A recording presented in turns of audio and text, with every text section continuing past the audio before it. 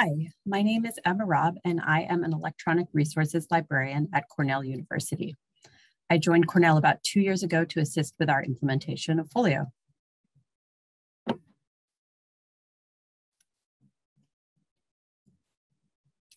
I want to tell you a bit about Cornell and why we chose FOLIO.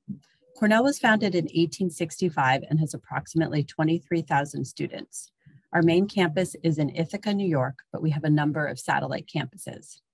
We have 17 libraries, 1.6 million ebooks, and the majority of our annual materials expenditure is spent on e-resources. So basically, we're a large school with a lot of e-resources to manage.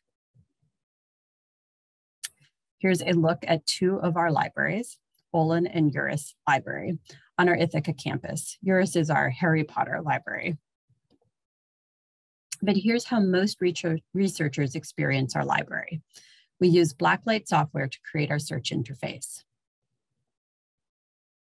Prior to FOLIO, we were running a number of tools in the background. Primarily, we had been using the Voyager integrated library system for about 15 years, which had become clunky and expensive to upgrade. We didn't want to switch to Alma and potentially become boxed in by another out-of-the-box LSP, so we started looking at FOLIO. Cornell believes in supporting open source tools, and as an open source platform driven by community development, we can shape FOLIO's growth and implement the pieces of FOLIO that are right for our library. Cornell is deeply involved in the development of FOLIO, so we probably haven't saved much money, but for other libraries, FOLIO is also potentially a cost-saving alternative to the implementation and upgrading of platforms like Voyager and Alma. We began by migrating our e-resources knowledge base from Serial Solutions to EBSCO in January of 2019. We did this because currently the FOLIO eHoldings app is designed to pull information from EBSCO's holdings management. We went live with the ERM components of FOLIO in March of 2020, making us the first North American library to go live with FOLIO. One of the nice things about FOLIO is you can choose to use particular apps without having to use all of them. Just several months ago in July 2021, we fully transitioned all of our library services to FOLIO. But today I'm going to talk about just the ERM components of FOLIO, the agreements, e-holdings, licenses, and organizations apps. There is a lot I could say about these apps, so I'm just going to show some basic examples of how they function and delve a bit deeper into how Cornell has set up our apps, in particular the licenses app, since we're using that app to do some cool public displays in our catalog. In order to get the ERM apps up and running, we were able to migrate much of our data from our previous system in Toda. The eHoldings app, as I mentioned before, is pulling data from the EBSCO knowledge base, which we switched to from ProQuest Serial Solutions. So let's take a quick look at that eHoldings app first. This is Cornell's FOLIO training instance. I wanted to take you here so you can see what adding an e-resource looks like. You can tell we're in the eHoldings app because that app is highlighted. And from the main screen, you can search the app by providers, packages, and titles. If, for example, I want to add a package or title from the provider American Chemical Society, I can search for American Chemical Society with providers selected.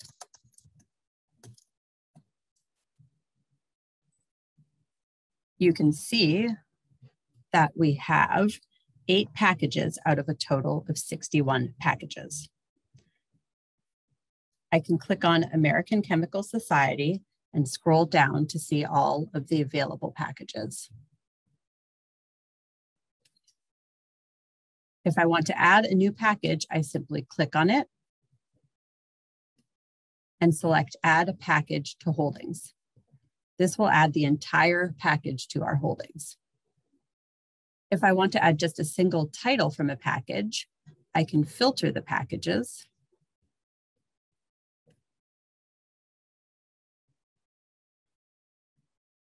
to just the ones that we own.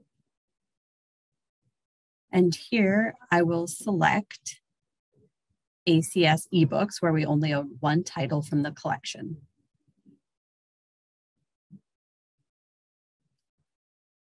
I can scroll down and click on a title that I'm interested in and select Add to Holdings. So obviously there's a lot more I could show you here, but I wanted to give a sense of how intuitive some of the basic processes are.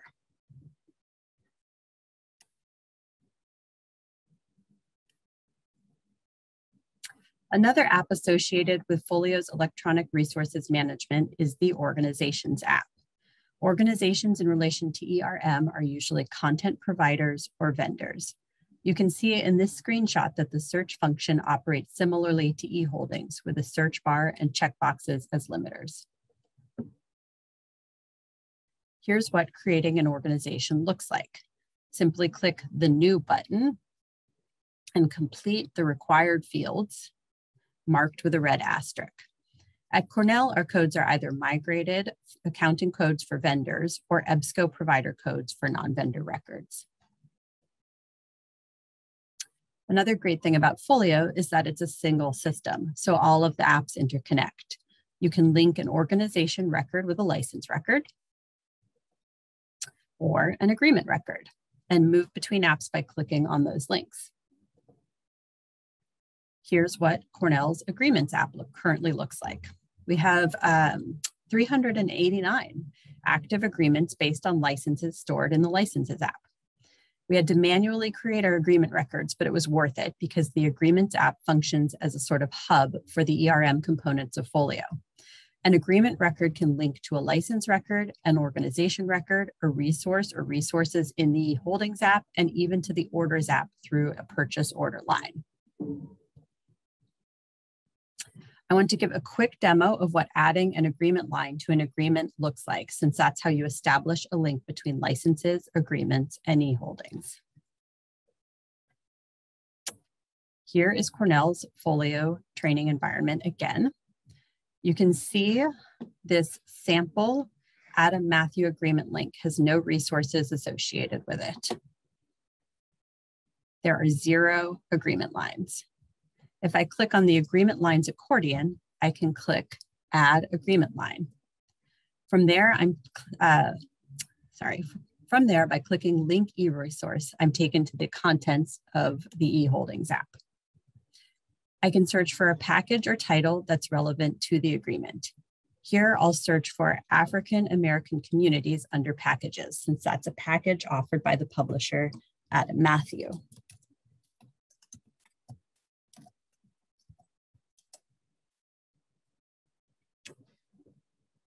By clicking on it, I've now linked it to the agreement record. I can click Save and Close.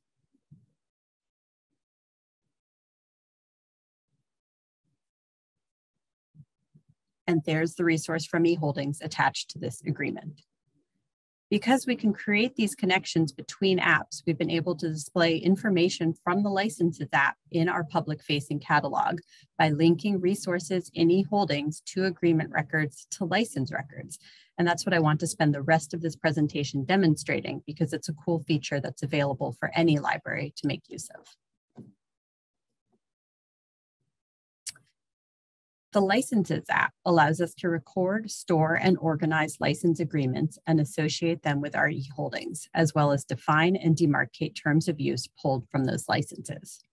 We began working with the Licenses app by migrating the licenses and terms we had stored in our previous ERM system, and we've been manually inputting new licenses and cleaning up existing data. Here is an example of a FOLIO license record for American Chemical Society. It links to other apps in FOLIO like the Organizations app and the Agreements app under the Organizations and Agreements accordions here. There is a terms section where you can view any terms you've defined for the license, as well as any primary terms or terms you have set to always display. This is where we'll be focusing. There is also a core documents section where you can upload or include a link to the license and any other relevant documentation. You can see here that we've chosen to link to Box for our license storage. While you can upload core and supplementary documents into FOLIO and store and organize your licenses that way, or even just note a license's physical location like a filing cabinet or office, we've chosen to scan and store our licenses in Box by creating provider folders that are then broken down into signed documents like licenses, content documents like title lists, and supporting documents like email communications. We've found this method to be cleaner than having, in this case, 28 files attached to the license record. But back to terms. The terms that display in a license record can be edited and created in the FOLIO Settings app. This screenshot displays the Licenses section of the Settings app and the space where we create terms and pick lists. You can name terms using the label field, determine whether they'll display publicly or to staff only under default visibility where you set internal or public, and establish how to denote the term under type, for example, a text box, an integer and unit combination like 30 days, or a pick list of your making. The terms created in settings then display in the license record under the terms accordion. So anyone with view access to the licenses app can quickly see whatever terms you've deemed relevant and pulled from the license without having to actually read through the license. Here you can see our term, who is permitted to use this resource, where we define authorized users using the authorized users pick list that we created in settings. We wanted relevant terms to display in our public-facing catalog. An applications programmer in Cornell University Library's IT department used an API call to pull our terms information from FOLIO and display it in our catalog. They added a license ID to individual items in our catalog index. This value allows us to make calls into FOLIO that pull the license data, which we then display to patrons through a terms of use link, which I will demonstrate shortly. If a term is marked public as opposed to internal, then the information we've included under the terms label, type, and public notes fields in FOLIO will display in our catalog as the license term, permissions, and a note if present. You can see here the license term is secure electronic ILL permitted, which was the term's label. Permissions displays the type, a pick list we set up.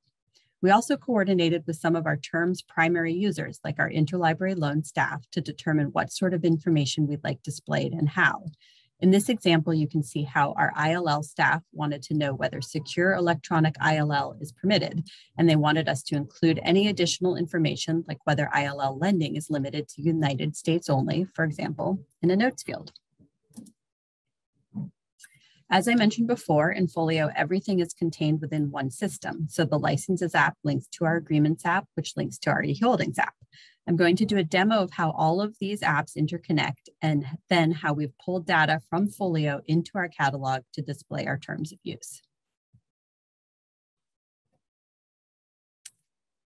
The American Chemical Society license, which is here, links to 4 American Chemical Society agreements that we created in the Agreements app.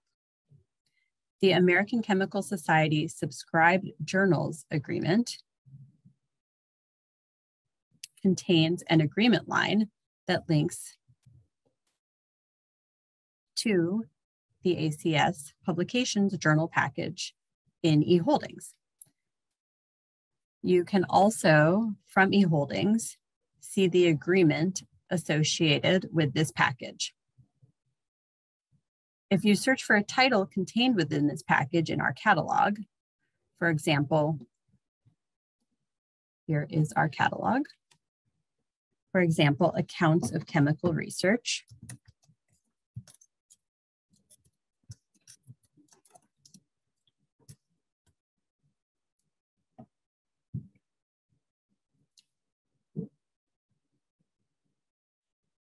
The record contains the terms of use link that pulls from the ACS license record in FOLIO.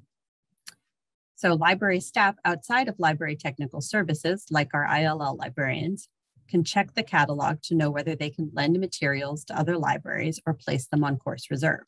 And students and faculty can check the catalog to know whether scholarly sharing is allowed, for example. This is just one example of how we can pull, share, use, and reuse and apply data that is stored in FOLIO.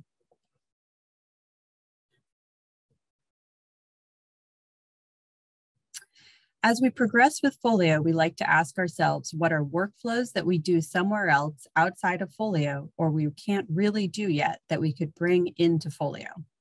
We participate in the FOLIO ERM SIG so that we can influence how FOLIO ERM develops and be sure it meets our needs at Cornell. We are currently running the Iris version of FOLIO at Cornell, and we're about to upgrade to Juniper. Juniper should include a new dashboard app that we're excited to use to manage our renewals. At the moment, we use an old bug tracking system for selectors to submit requests for e-resources and for us to keep track of negotiating, licensing, acquiring, and making those resources available. We'd like to integrate that process into FOLIO, and we're hoping the up-and-coming Tasks app could be developed to do so. 2 of us at Cornell participated in its testing with that idea in mind. We are also interested in tracking open access resources, and one of our librarians is on the open access SIG, so he can participate in the direction of that app. There are also ideas that we have for FOLIO's future development. For example, adding a Perl server to FOLIO, or OCLC could offer an easy proxy tab within FOLIO so that service could be managed from within FOLIO. The IP registry could feed information to a library's FOLIO instance about which publishers are tracking IP addresses through IP registry. All of these apps could be developed and made available through the FOLIO Marketplace, a concept that was explored in FOLIO's early days. The marketplace was going to be a space where vendors and libraries could offer up tools that they'd created. These could be open source, or they could be subscription or purchased products. Say, for instance, you created a connector for one external resource, maybe the ProQuest knowledge base to FOLIO. You could sell it or offer up a free version to others as you chose. This would make it a lot easier for new vendors to offer their services to FOLIO customers. As a platform whose development is driven by the community that uses it, we have the opportunity to make these wish list items real through FOLIO. So thank you. If you have any questions about the presentation, you can reach me at ehr34@cornell.edu.